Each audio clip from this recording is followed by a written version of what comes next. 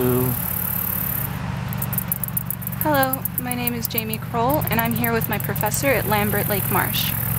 Right now we're watching the Black-legged Katydid, and it's also pretty well named for its black legs here. As you can see, both back legs have a very dark color. This one is a male and he's singing to attract females. This type of singing he's doing is called stridulating.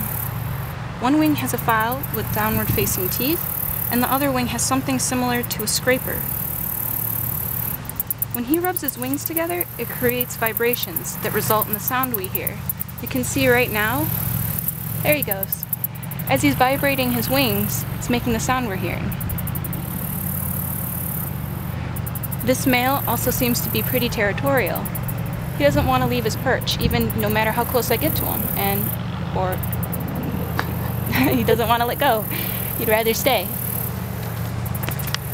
This also seems to be a pretty good spot. It seems a lot of katydids want to come into it because it seems so sunny. Just out of camera frame, there are quite a few other black-legged katydids competing for the same area.